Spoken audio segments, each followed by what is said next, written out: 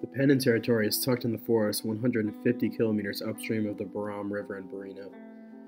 Penan are the last group of nomadic people existing in South America. A single square kilometer of Borneo woodlands contains as many different species of trees as those in all of North America.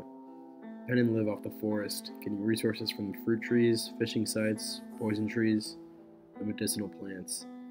Each one of these trees and every trail, boulder, and cave is resonated with a story by the Penan. The culture is based around a certain quality of being, including having little sense of time, no notion of paid employment, and burdenless work. Children receive education from learning through experience at the side of their parents. Wealth is perceived as the social relationships among each other. Penan are kind to each other and criticism is looked down upon. Therefore, confrontation and anger are rare. The primary trait of the Penan culture is sharing. There is no word for thank you in their language, because sharing is an obligation, which makes it possible for every person in the community to be equal and prosperous. Penan only pass down stories orally through the generations because they believe writing allows memories to be destroyed, while oral traditions sharpen recollection. Penan do not separate their dreams from reality. For instance, if someone dreams of a tree falling on their camp, the whole Penan community will move elsewhere.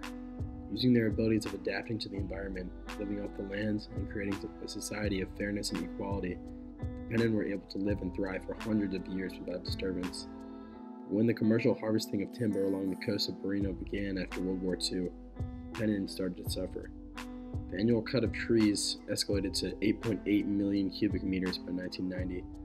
Within a single generation, the land formerly belonging to the Penan was taken and used for logging and illegal operations. To the Malaysian government, nomadic people like the Penan were an embarrassment to the nation. After being forced from their homes, Penan women found themselves working as servants or prostitutes in logging camps, while children suffered diseases like measles and influenza in government settlement camps. In only a few years, the Penan, a prosperous group of hunters and gatherers who survived off using the resources in the land provided, were succumbed to a taker lifestyle and civilization that destroyed their culture and ways of life.